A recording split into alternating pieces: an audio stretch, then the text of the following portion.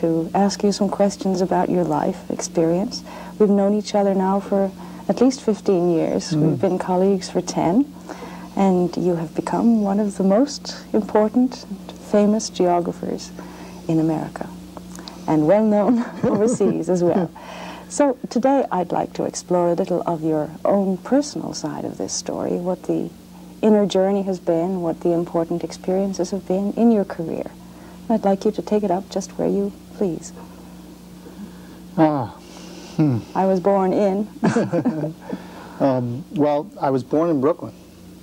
I've lived a third of my life in New York City. There are two kinds of New Yorkers. Only two. Really only two. The overwhelming majority either never leave, or if they leave, they constantly pine to return. And I'm one of the small minority that couldn't wait to get out of there. And it's a nice town to visit, but you wouldn't want to live there. And so I spent a third of my life in New York, a third in the Midwest, and a third in New England. And we'll probably spend all the rest of my days in New England. So your life is divided in 3 parts. But with some overseas experience thrown in. Yes. From that early New York experience, what do you remember as being most significant? What made you want to get out of New York, for example? Well,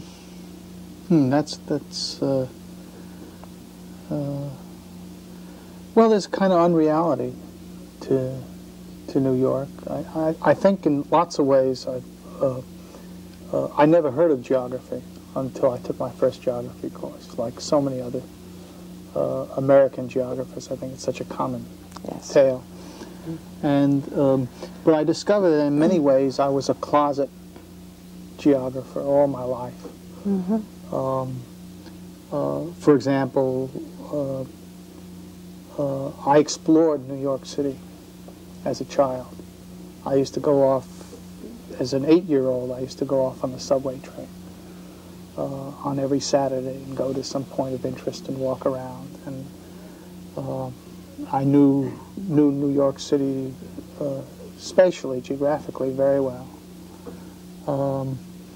And I was a Boy Scout, and discovered that there was a world of nature that one could explore as well.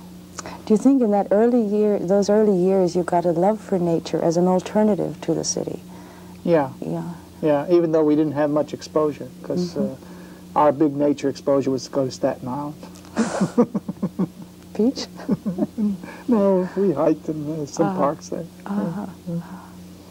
So, but what, from your early childhood experience, I mean, what were the things you valued, the things you found were thrilling, of your early years, besides taking the subway around the city and going to Staten Island? What were the things you really enjoyed doing?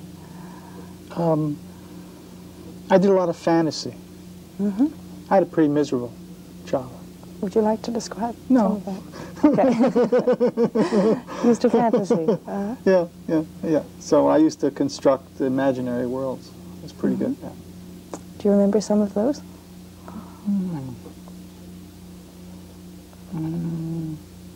I'd often built on novels. I did an enormous amount of reading. I probably read all of Dumas by the time I was 12. And my teed on Robert Louis Stevenson. So I often extrapolated myself into the time. So I don't know, I was one of D'Artagnan's sidekicks. But it was in reading. You didn't get involved with drama groups or... No, it was it was very personalized, very lonely. Mostly in bed before I went to bed. I see. That's very interesting. Now, in school in New York, you obviously went to grade school and high school in New York. Yes. Yes. Do you remember anything from those years that were important? Well, I got out very early. That's one. I think that's probably the most important thing. I got out of high school when I was still not quite 16. Same with me. Yeah. Yes. You as well? Yes. Yeah. And I just found out that Gilbert White got out quite early as well. Well, maybe we have a nucleus of theory. Yes, great. Now, these times in New York must have been difficult times. This would be yes, late the 30s. Depression had a very, Yes. we were quite poor. Yes. My father died just about when I was born. And we had a very, very hard time. So I'm a real Depression baby, and I think it's marked me Yes. in many ways for the rest of my life. You think those who were born just then had a very different experience than those who were in their teens, say?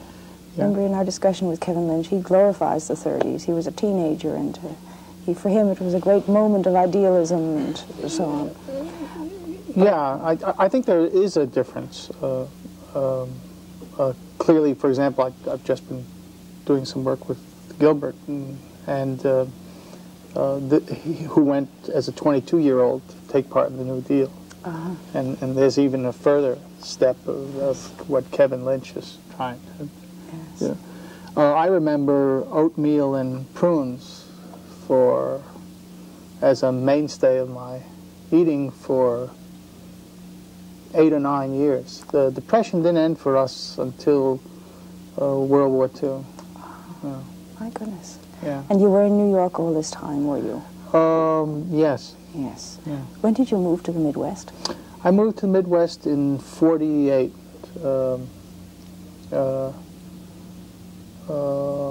I dropped out of college.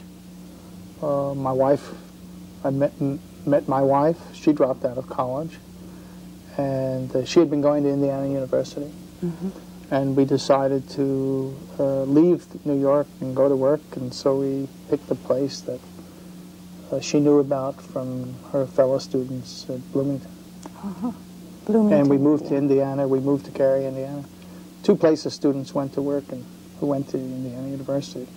They either went to work in General Motors in Anderson, Indiana, or they went to work in the Steelworks in Gary, so we went to Gary. You chose the Steelworks? Yeah. What kind of work were you doing there? Oh, I worked in the rolling mill. I was a kind of a skilled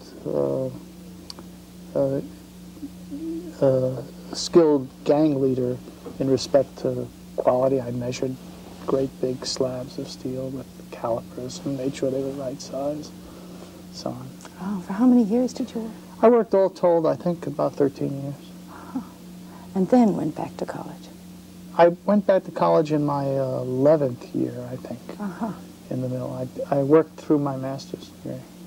How come you valued knowledge so much? I mean, you here with I all didn't this other value experience. knowledge all that much. Well, first of all, I had a basic value for knowledge. I always read, in some sense, it wasn't even a question of valuation. It was a question that it was a kind of way of life to read, think, and so on. What I actually did, though, I wanted to become a primary school teacher. The reason I wanted to become a primary school teacher was I discovered camping. And in 1955, I think, I remember because our tent had stenciled on it, 1955, I discovered camping. And we went on our first long camping trip on our summer vacation. My youngest child then was 9 months old, and we thoroughly enjoyed it. And I came across in various state parks people who were the park naturalists. And they were invariably usually primary school teachers who had a summer job. And it just seemed to me that was an ideal way to spend the summer. So I decided I was going to become a primary school teacher, so I'd have a summer off. There's a colleague of yours in France who had a similar reason for wanting to become a geographer, so that he could have summer excursions on bicycle or camping. And the tragedy is that having done that, I've never had a summer off since then. Are we getting to the contradictions? So, primary school teaching. Did you seriously then take up a course at the university? Yes, I went to night school. I entered. I had some college. You know, I dropped out of college. I had about 2 years. And in effect, I had a pattern that's very commonplace now. For all my children have all been have had interrupted educations and late bloomers and so on and so forth. But that time was relatively rare. So I dropped out of college to get married and raise a family.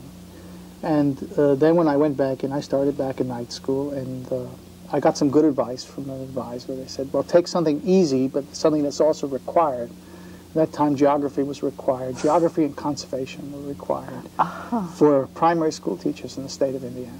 I see. And the people who taught the geography and conservation course were graduate students from the University of Chicago who made a living coming out 40 miles to these industrial suburbs to teach the poor benighted who lived in Gary, Indiana. And my teacher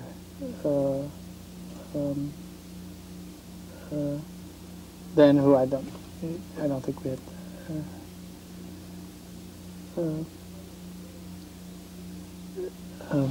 played a very important role in encouraging me to go on. And she made it possible for me I think she played the key role in encouraging me to give up wanting to be a primary school teacher, to raise my sights, professional geography. Do you remember her name? Wasn't Edith Parker? No. No? That's important, I think, because you've continued that interest, even though you're an urban person, you know, and I would expect you to have urban-type interests in geography. Actually, you're interested in natural resources, you're interested in the rural environment, you're interested in those questions that I think a country person ought to be interested in.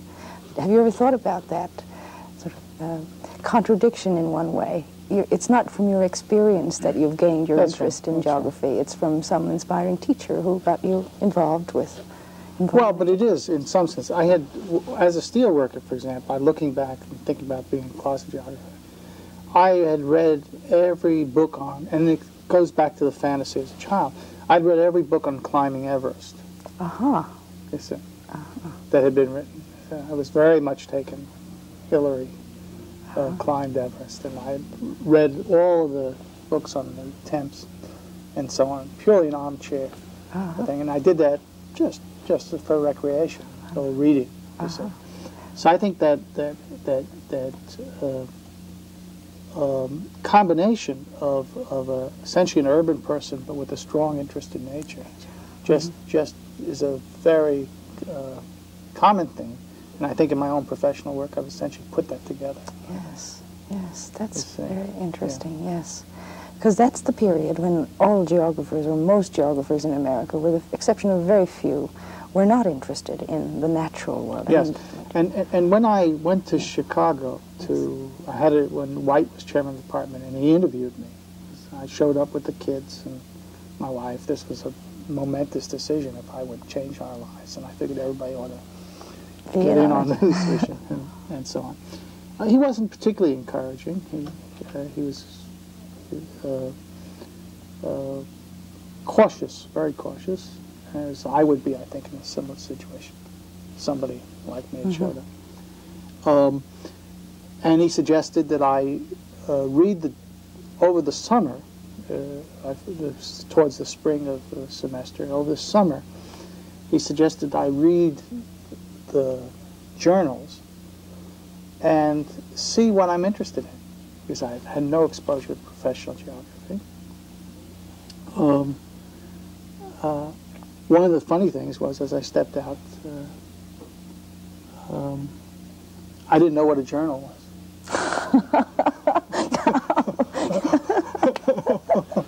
I didn't admit that. Yes, you didn't. I played it cool. You thought it'd be something like the Wall Street. I asked someone what was a journal. And I got, anyway, so I took home this stack of geographical reviews and annals, and I read through them, and it was very obvious that I had a real preference. And I read the articles on water, I read the articles on natural resources, I read the articles on conservation. I didn't know at the time that necessarily was White's field or anything like that, but those were the articles I was interested in. And so that was very, very telling, you see. And when I came back to see him, and just before the semester started, I reported that. You see. So, well, interesting. Why did you? We talked about it, and So they accepted me on probation. There was a very remarkable thing about that Chicago still has, although a few schools, I guess other schools now have, which anticipated what developing countries would have, which was to appreciate late bloomers, and as I think a carryover really of the Hutchins era, that they had in small print, the University of Chicago, that a graduate department could take you without ever finishing college if you were over 25 and had some life experience. So this was a forerunner of the attempts to, I think, to credit life experience. So they took me on probation. And then I had another lucky thing, was that I had, my father had fought in World War I, and there was a chunk of money at Chicago available for veterans' children for scholarships, of which there was no one in that in-between generation.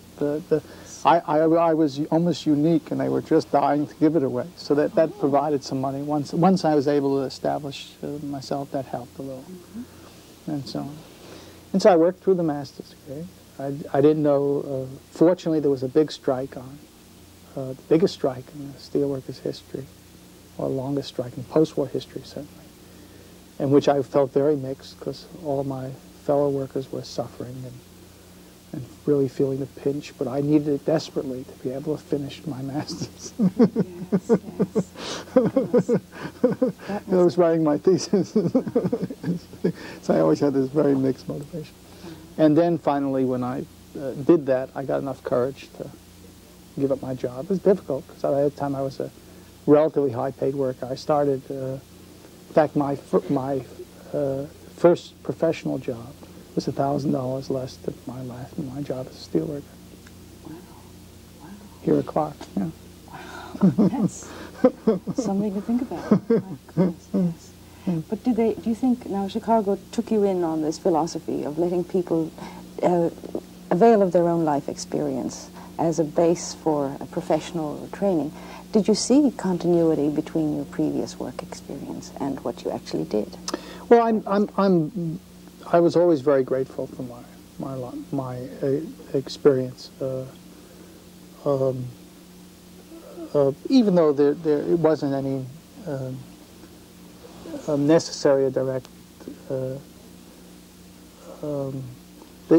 notion that one can change one's life in significant ways, and having done that several times, so, it seems to me is very helpful in coping with a lot of the confusion between the emotional developmental problems that so many students have, and their development as professionals or within their disciplines. And so I had the relative, with all my responsibilities on one hand, I still had relative comfort. I think I enjoyed my education a lot more than many of my fellow students for whom it was always confused, and still is. I mean, it's one of the real problems about teaching, the confusion between tapping in people who are going through a very important personal developmental process, and the confusion with their formal learning, you know, so on. And I was with a remarkable class, the people like Alan Pratt and Roger Casperson and Bill Kelsch and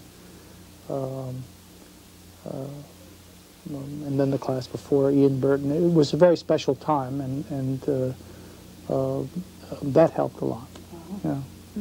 That was a younger generation, I think, than in other graduate schools at the time. In the 50s, I'm told, the graduate students were much older. They weren't just, graduates from school. They had been in the war, they had been to Korea, and so on. But yours was not a at 30, I was the oldest, next to the oldest. There was one man who was older than we were the oldest. I was the oldest in the class. And played a somewhat,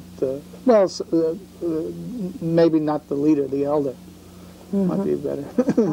Yes, yeah. So now you're in your graduate program, and it's late 50s, beginning 60s. Yeah, it's 58, I went. Yes. And you put your whole thrust is oriented toward what Gilbert White, in a way, was doing. Yes. Natural resources, floodplain management, this kind of thing. Yeah. And that made sense to you. It seemed a worthwhile direction at that moment. Can you talk a little bit about that? There was a very sensible line that given an interest in natural resources, let me see how to put this. The American natural resource policy has been dominated actually by hazards, tremendously influenced during the 30s by the twin hazards of flood and drought. And much of the structure of policy and formal government regulation and private response has been influenced by that. So it seemed perfectly natural for essentially resource geographers to be studying hazards. At that time it was an easy switch. And I think in later time we came to realize that, in effect, hazards are the dual of resources, and your yin and yang that you began this program with, and that people encounter hazard in the search for the useful. And I think on a theoretical basis we understand that linkage then, which we didn't really fully understand. And so that was very, very natural to do. It was also very natural to come into a situation in which one felt a part of a front of advancing knowledge, so that one didn't merely want to make an idiosyncratic or isolated contribution, but one could systematically push the front forward. So while White didn't assign you work on this topic or that topic, there were a dozen topics in the air where the work needed to be done, and one could kind of pick or choose what you thought or what was a natural for you, being involved all the time in the process of setting that research agenda as well, through seminars, through meetings, and so on. I might just try to describe a little bit the general thrust of my work. I've thought about, this is the one thing I thought about in anticipating we were going to have this talk. I think first of all, the basic topic that I latched on then, and that, as I said, may have been incipient for a long time, has always been the interface of, I think, where nature, society, and technology come together. And so that interaction has always been, whatever the specifics, have always been underlying what I've been interested in. Second feature has been a very strong social questioning related to it. I can't think of anything, hardly, that I've worked on. Well, I can't think of a few things, but by and large, almost everything has to have, in my mind, some kind of social gain, benefit, or interaction to do that.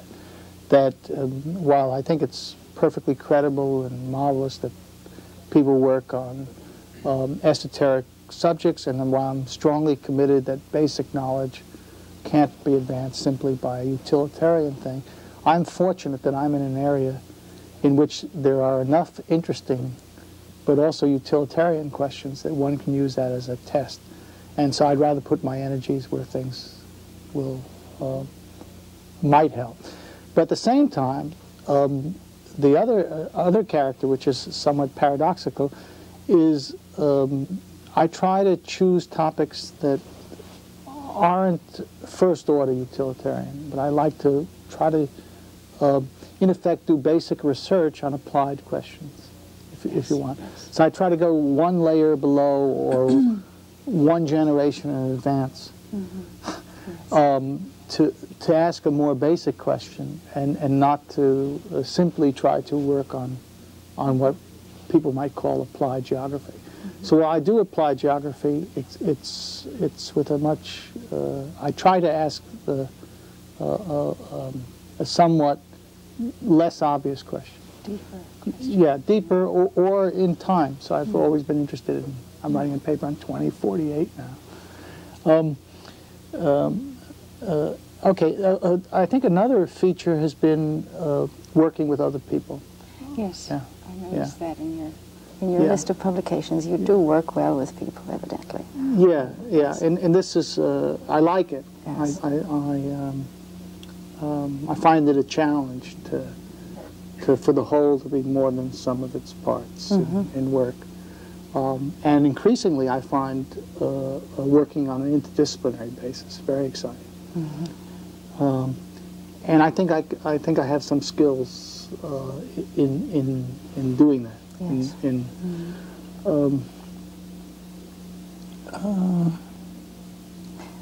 you think it's easier because of your implicit concern about the usefulness or the social value of the knowledge? Is that a sort of a bridging theme between you and other disciplines? Yes, but also the basic problem orientation, even if it's only an intellectual problem. It's that one, and this I got very early in my education, one chooses a problem or identifies a problem. First of all, always tries to state it as a problem. Why is something? What is something? You know, where, and then you follow that wherever it takes you. Yes. And you never once question, well, is that geography? Is that not geography? You just take it with whatever you need to get the answer. You do. And most interesting problems, especially in this interface of nature, society, and technology, always lead you everywhere. Yes, beyond the disciplines. Yeah. But there must be something that still provides a common denominator, so that disciplinarians aren't, inclined to fall back on their old disciplinary language. They talk about the problem in a way that makes sense to you. Yeah, well, part of that has to be the interpersonal relationships. I think there's very little genuine interdisciplinary research, in the sense that there's lots of research that are 6 disciplines in search of a common cover. But in truly interdisciplinary research, everybody changes, and they don't quite emerge the way they entered. And most of that has to be done, by people who like each other, because there's an enormous amount of trust and that has to develop over time. And so one of the things I try to think about is what kind of settings lead to creating that, and what kind of settings put that off, and so on. Yes. Can you, when you look back at some of the big projects, for example, the hazards, the beginning natural hazards, would you say, in fact, that it has fulfilled this dream of yours, that working together in a cross-disciplinary way, you go through a project together and you come out changed in a way?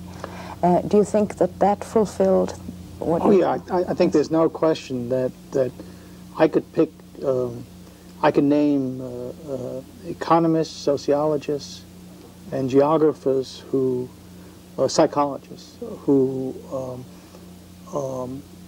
while still maintaining their disciplinary edge, if you wanted to, if for example you were putting together a group and you wanted a social scientist to go with an engineer to do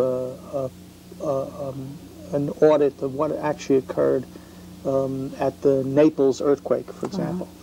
Any one of them would be quite interchangeable, in the sense that they would be sensitized to each of those issues. They would be familiar with the fundamental literature.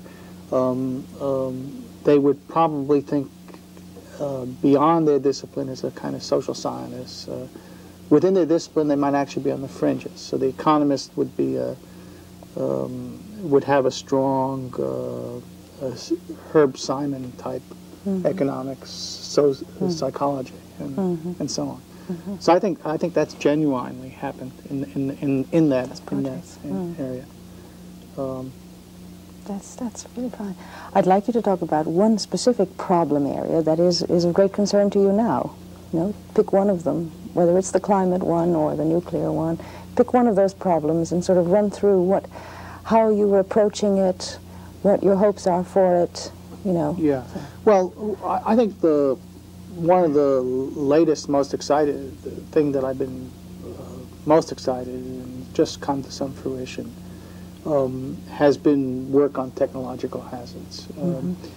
I actually started work on technological hazards. The first attempt were hazards that were on the border of natural hazards. Actually, the distinction doesn't hold up, as you well know. Difficult to... But yeah, I mean, it's a kind of arbitrary distinction.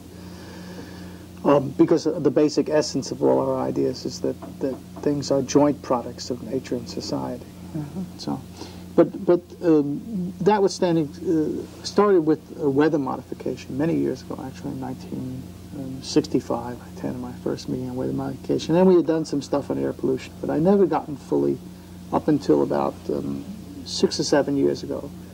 I decided, actually, here's where the social responsibility came. I decided that for me at least, the important work on natural hazards would be limited to developing countries, because I felt that that's where the real impact of natural hazards happen. That in the United States, it's a kind of gilding the lily situation. We've learned to cope fairly effectively, and while there's lots of useful things it could do, I don't see that as major challenges.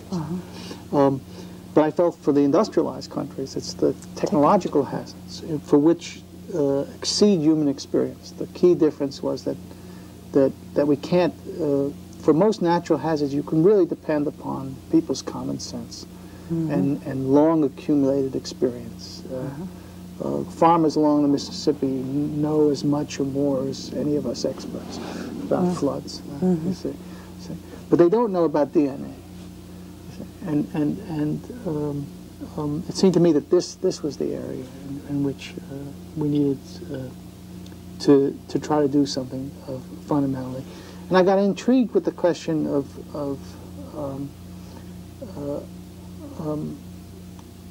what to worry about.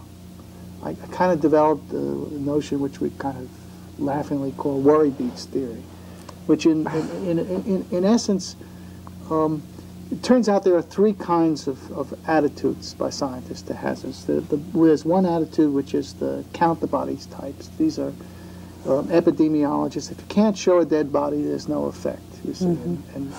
And the second type is the tip of the iceberg type, which says that anything you see, there must be a lot more hazard beneath it. And they're both quite legitimate points of view, and they both have different evidence, and they have different methods, and they don't talk to each other, they only fight with each other. And then there's a kind of middle-of-the-road group, which I always end up in, which says the real problem is to know what to worry about. You see? And that's, we're short in the society of the ability to worry and what to worry about. We can't worry about everything. So are there any criteria that we can develop to know which are the big things to worry about and which to kind of let nature take care of itself? I mean, you can worry about it if you want to, but you don't have to worry about it. And so I think about society as having a bunch of worry beads, and which are in relatively short supply. We can increase the size of worry beads. We can have official worriers. Yes. And so, measured by the National Academy. Yeah, that's right. But there's still a limit. And in the end, we have to know which bead to rub for which worry. And so I got interested in I said, well, what's the most fundamental way of dealing with that is through taxonomy, to try to order the range of technological hazards. And it began a very interesting process with a physicist and a geochemist and another geographer and a biochemist. We sat in my garden in Shrewsbury at the time where I was living, and we met every Friday, and we worried about how to worry. And out of it came a project where I think I have some answers now. I think we've studied 93 hazards, and we've developed a set of what merge is we looked at them, much of using some of the ways in which people studied cities at one time. How are cities similar? How are they different? A lot of the urban ecology, essentially using factor analysis. But coming up with 5 distinct groups of worries, if you'd like. And we can, and I think this work, which hasn't been published yet, it's just about to be hopefully published, it's been submitted, I think is very exciting. It does provide a scientific basis for at least distinguishing between one hazard and another. And this is an enormous range of hazards, from everything from nuclear power to rat poison. I mean, it covers the whole spectrum. And in each of those 5, there would be an implied research agenda, as well as policy-making agenda. That's right. Now, on these 93, did you look at, I'm sorry, I'm not very familiar with it, but did you include this question of human attitudes and the Well, we have a parallel, but what we did is we have our, quote, scientific, but then we have a completely parallel done by the 3 psychologists we work with in Eugene, Oregon. One of the characteristics of the interdisciplinary work, being at a place like Clark, is we can, because we're so small, we identify people who we feel comfortable with, who may be quite far away, and work jointly with them. And they've been trying to develop a perceived taxonomy, which parallels our, quote, biophysical taxonomy. And we had those. And in fact, there's still a 3rd taxonomy we've been working with, which is how does society manage those hazards. And so we have these, in effect, three pictures of the same thing. Now, the exciting thing is that there are some direct similarities between the perceived and our, quote, scientific taxonomy. And more than that, once we teach the qualities of our scientific taxonomy to modestly educated people, like people who've had some college, they're quite capable of evaluating hazards with a surprising degree of success rate. With that, with our instructions, they can tap in to a bond of common knowledge and make quite amazing parallel distinctions. So it's very exciting, because it means that what we know can also be used and taught by ordinary people, and it doesn't really require you to. In other words, you had the basis of distinguishing between recombinant DNA and decon rat poison, and it's basically structural characteristics, even though you don't understand DNA. You just picked up enough general knowledge to do it.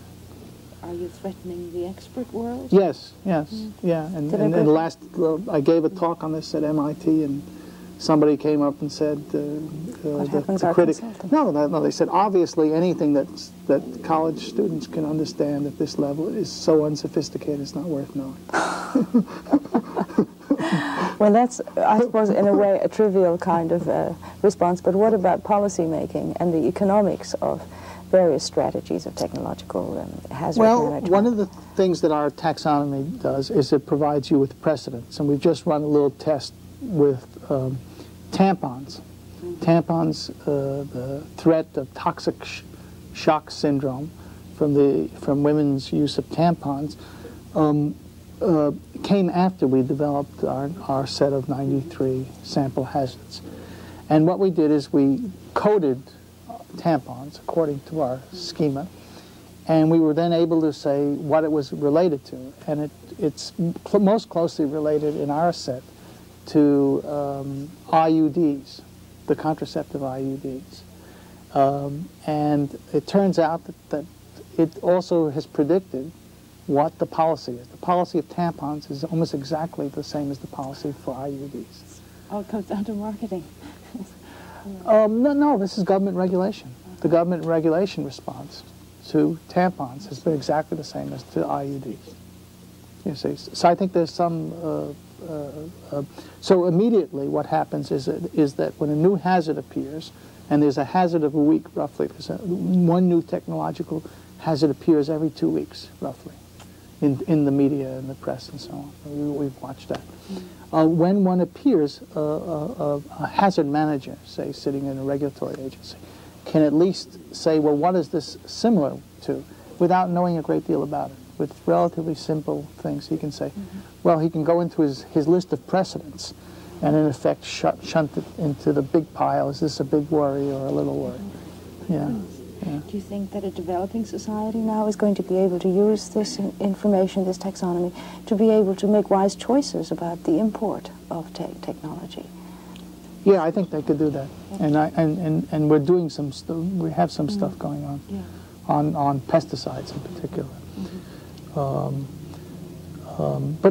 But at this stage, I think it's still dominantly a rich person's problem.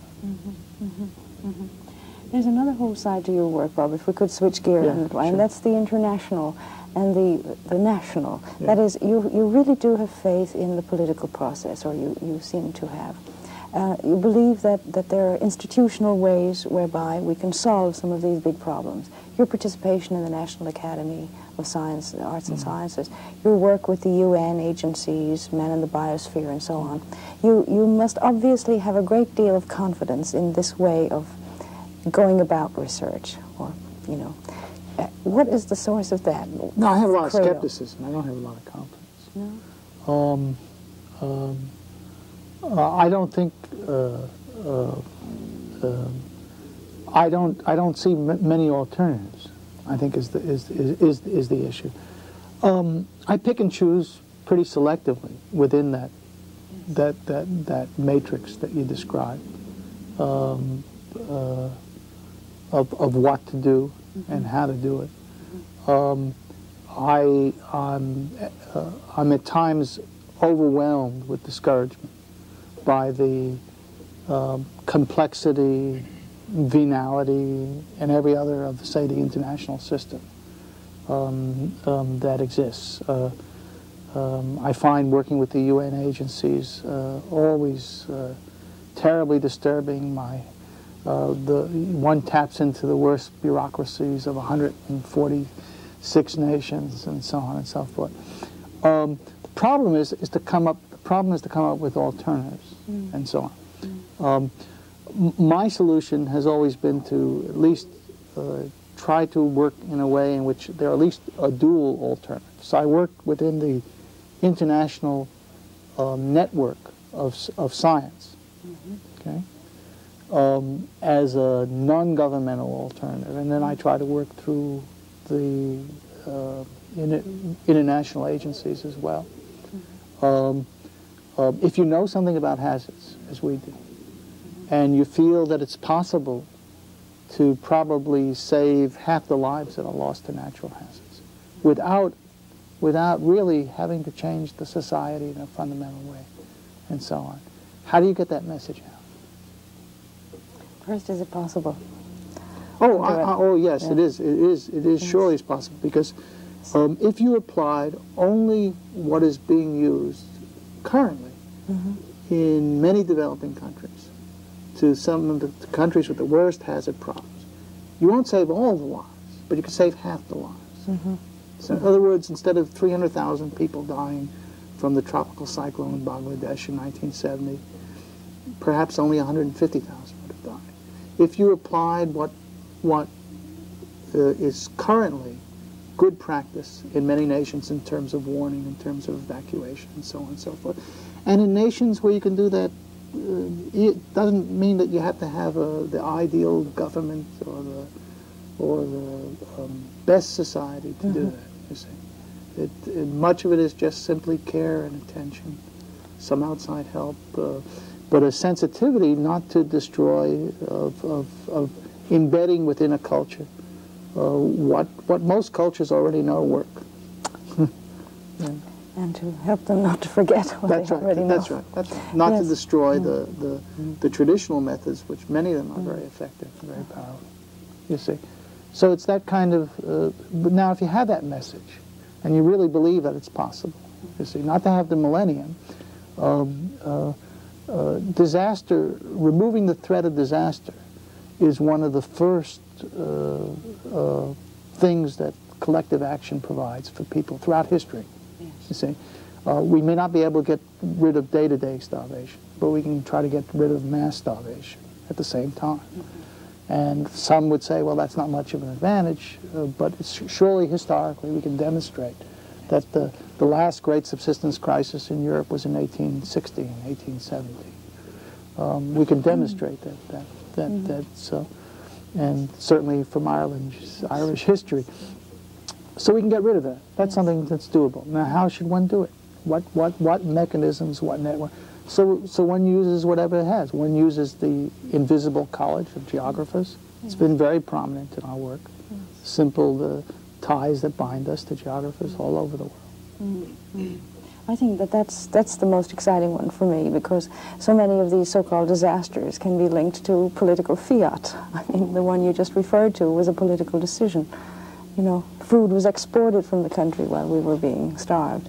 And there may be others like that. So ultimately, one has to touch the political level as well as the resource exploitation level. But the invisible network of geographers, I understand that has been very powerful in many situations, even in Europe, in East and West, and so on. Are you working to build something like that, or well, you already clearly we have that in the hazard fields. Yes, that's fine. Yeah. As you look to the future, will you continue to do that kind of thing? Well, I think one thing I want to do is I'd like to do some more things by myself at the moment. You have started quite it's very interesting. You have become reflective and critical in the last year or two. And we have much more to talk about than we used to. I think I've always been reflective and critical. You do? Well, you never let me know. Okay.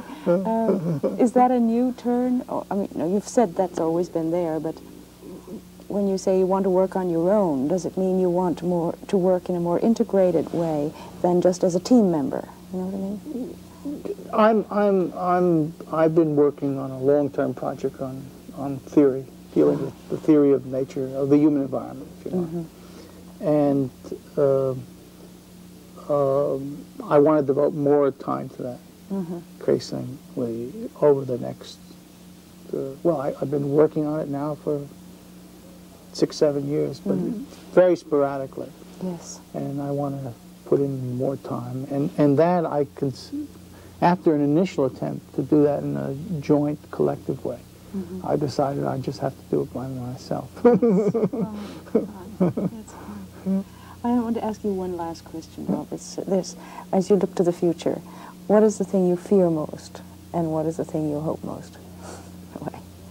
What are the grounds for your greatest pessimism, and what are the grounds for your greatest optimism? Yeah. Well, that's a very tricky question, because one of the problems I have is that I'm basically an optimist. Long-term optimist. Yes. Yes. That's a safe place to be. Yeah, and no, but I tend to respond to all personal situations in an optimistic light. Because you've had some hard knocks. I mean, yes. You see, why are you an optimist? Yeah, I don't maybe because I survived them pretty well.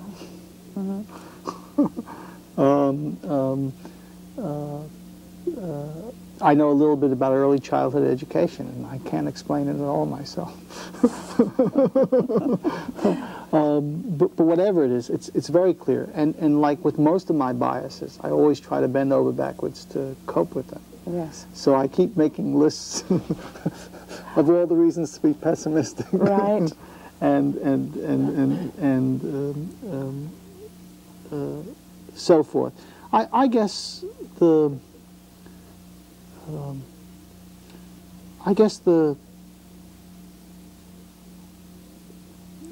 thing I fear most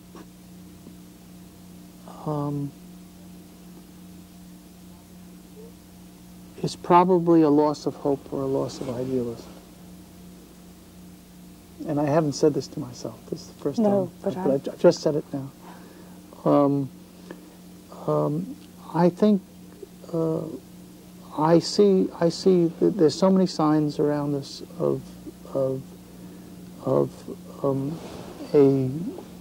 with good reason, we're obviously entering the age of limits. in which simply the upward and onward from the cave in terms of growth and material things will be much restrained. There's a widespread cynicism about every one of our institutions. There's a very strong, you can debate whether it's simply a turn to privatism or narcissism.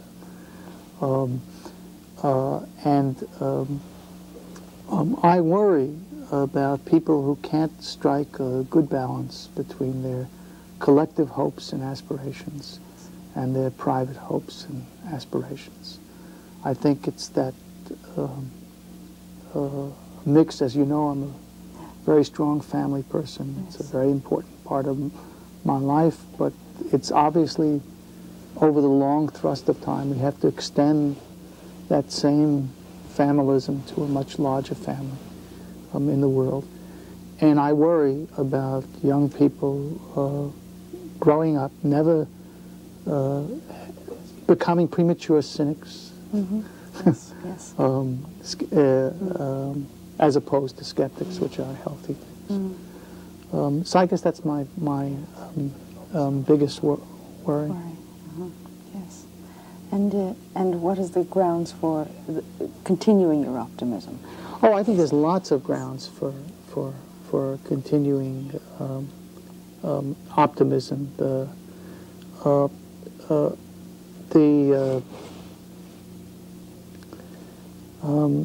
First of all, as I go down my list of catastrophes, I find, first of all, I find very few global, truly global catastrophes. Mm-hmm. Most of them are regional, mm-hmm. and while they may cause enormous suffering, I find none of them are globally convincing. I think nature is much more resilient and is much less fragile mm-hmm. than we give credit for. Uh-huh. I think that we have this ironic situation that we have healthy doomsayers among us. We listen to them partly. We create corrective motions, and then we say, see how stupid our doomsayers are. They're wrong. And I think that process helps will help save us. I think just by the odds of a species, we've got some time to run. That's a good... So for my granddaughters' mm-hmm. time, I'm still optimistic. Wonderful. And I think this is a good note on which to end our conversation. I want to thank you so much, Bob, and look forward to seeing the next chapter of a very interesting story. Yeah, well, it's been nice. And when I left, Ellie said, you might find some questions raised, really important questions. And I have. Good, Bob. Thank you very much.